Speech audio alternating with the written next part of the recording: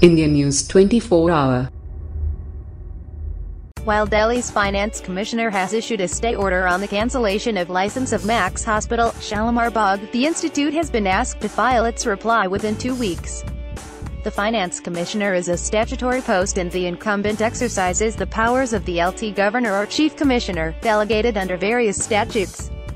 A copy of the order is with Mail Today, which says counsel for petitioner brought to the notice of the court the provisions of the Act under Section 82 and 4 of the Delhi Nursing Home Registration Act, 1953 where no such order shall come into force until after the expiration of a calendar month from the date on which it was made or where notice of appeal is given it until the appeal has been decided or withdrawn.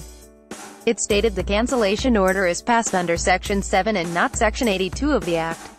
Petitioner should have been given time to reply. The operation of impugned order is stayed till the next date of hearing. On Wednesday, in no time after the stay order was issued, the hospital resumed its operations. Max Healthcare in a statement said Max Hospital, Shalimar Bagh has resumed its operations from following a stay order issued by the appropriate appellate authority to whom an appeal was made.